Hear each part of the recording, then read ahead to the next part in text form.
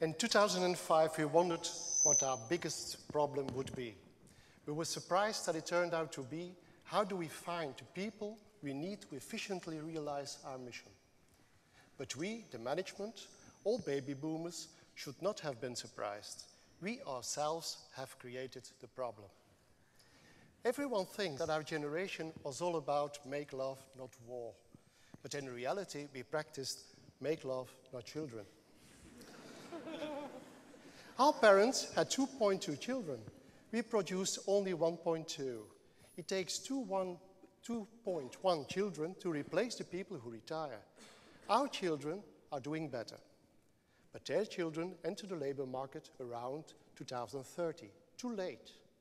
Against all intuition, the number of people at work keeps expanding. The situation in Belgium will become problematic already in 2014, when as many people leave the labor market as the number of people entering the labor market. It looks like 2020 is going to be the most difficult year with a replacement ratio just around 60%. In the meantime, the war on talent will burst in all its intensity. Therefore, the nature of the labor market will change dramatically. In the old days, labor supply exceeded demand. The employer chose the employee, and he could make high demands. In the near future, labor demand will exceed supply. The employee will be scarce. In the future, the employee chooses the employer. Every company, everyone who employs people will have to compete with anyone who employs people. The challenge is who gets these people.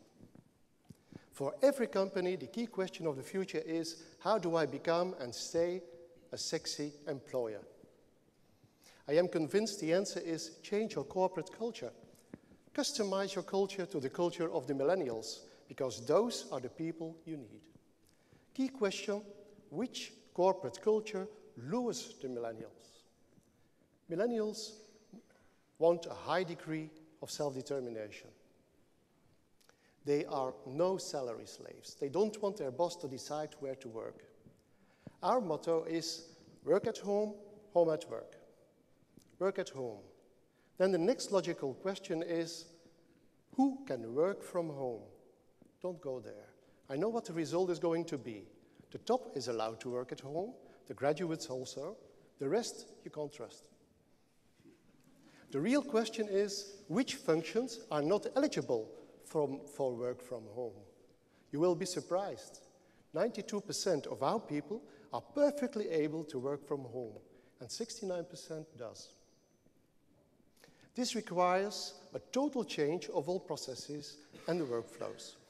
Up till now, the employee had to follow the file, because the file was a paper file. Today's technology makes it possible to make files follow the employee. Digital is the new normal.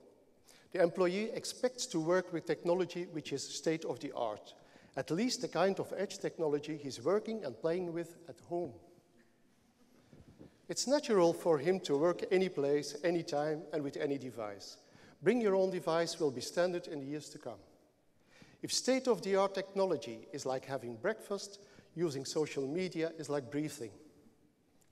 If you save on technology at the expense of your employees, and you don't trust your employees on social media, they feel like a prisoner in your organization.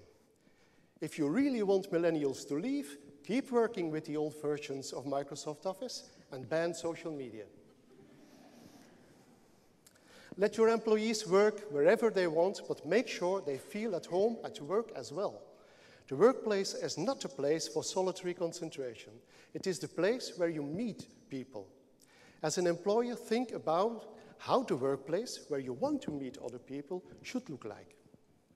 The setting in which people work should not depend on hierarchy. It should depend on the activity you're executing at that specific moment. So you can read email here, but also at home or at Starbucks, wherever there's an internet connection. You can have a meeting here, but of course we have video conferencing as well. And coffee? Coffee you can drink anywhere. Mostly it is drunk at home, which is very cheap for the employer. In such an environment, creativity seems to come naturally. But to create a truly creative organization, you need to do a lot more. Everything must be designed for the employees to participate in the continuous design of the future organization. When you enter an organization, you smell the boss and his culture. What kind of bosses do we need to create a creative environment? Not this one, because he is like this. We need bosses that are like this. How do we know if they are the new good bosses? How do we know if the team manager is a team builder? How do we know if she is a real coach for you? Well, we ask the team. Every year, we organize a bottom-up evaluation of all the bosses in our organization. You wouldn't find much creativity in an organization that is based on this model. You will have to work hard to ensure that you have this kind of organization. How to get there? Easy. Ask your employees. Give them time. Encourage them. And certainly, don't fill up their agendas with 100% operational assignments. Make them proud. Think and do authentic branding. Ask all employees to use social media. Beg them to talk about their organization, not your organization. Become a conversation company. It's hard work, but it brings magnificent results, including financial ones, although that's only the side effect. It's collateral profit. First and foremost, you have to make your people feel at home at work. And don't tell them when to work. Only bad bosses and bad employees are happy with the time clock. Bad bosses think that you're a good employee when you get there on time and don't leave early. Bad employees think it's okay just being there. In the end, it's all about results. Each team must know what results they should achieve, and the entire team decides who does what, not the boss. A boss should never tell people how to work. He's to decide what his results should be. That's what an authentic boss does. He doesn't lie. He walks the talk, not because he read it in a management guru's book, but because he believes in it. He's convinced, he's enthusiastic about it. For the old-style boss, employee equals function. An organization has financial resources. It has logistical resources, but you don't have human resources. People are no resources. Your recruitment policy should reflect that rule. Be like the Rolling Stones. What would happen if Charlie Watts had enough of the follies of Kid and Mick and Ron? Would they place an ad for a drummer who can keep pace? No. They would leave no stone unturned until they found a new stone. If your people are really important, then you feel about their future. Not only their professional future, because that's only about the company's future, but their future, their life's future. Certainly, not every millennial is a card-carrying member of the Green Party, but be sure they hate filth. They hate waste. The world is their world. For them, global warming is no theoretical problem. They feel it. It destroys their world. So don't expect them to work for a company that is part of the problem. Their friends would have a lot of criticism if you work for a polluting company. Make no mistake, in making choices, they rather listen to their friends than to their employer. Even if your business has nothing to do with ecology, then you should be part of the environmental solution.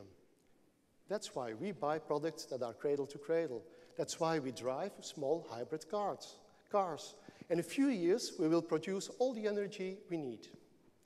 The paper purchases are reduced by 72%, the printers by 84%. And everyone in the organization knows the strategy and is convinced that the management makes good choices. Strategy and branding are key tasks of management, but their task ends there. Management determines where to go. The people decide how and what to do to get there. Sometimes you need to completely break with the past. We chose a totally new environment also. Less space, no walls. So many changes, and do we get our results? The first year after the change, we realized a 2-digit productivity rise. But again, that's collateral profit. It's people that matter. Benchmarks indicate that our people are the most satisfied federal employees because they can choose when to work. That's what they love. People choose to work from home because they are fed up with traffic jams and trains that are always too crowded, too late, too hot, or too cold. But they continue to work from home because in doing so, they have become director of their own lives. On Saturday, everyone is fighting for a parking lot at IKEA or at the shopping mall. Not our people, they shop on Monday or Tuesday. Our people work when they are concentrated. When you are concentrated, you only need 6 hours to get all your work done. Anna is correct. And thereby, everybody wins 4 or 5 hours a day. Time is really the new money. Also, our organization is gender balanced. At all levels, there are as many women as men. And strangely enough, we don't have a gender program. What's the secret? Our young mothers don't need to take part-time job to pick up their children at the daycare or at school. Part-time employees get no promotion. Full-time employees do. Sometimes things are easier than you imagine. We are very happy with these results because it makes us more attractive as an employer.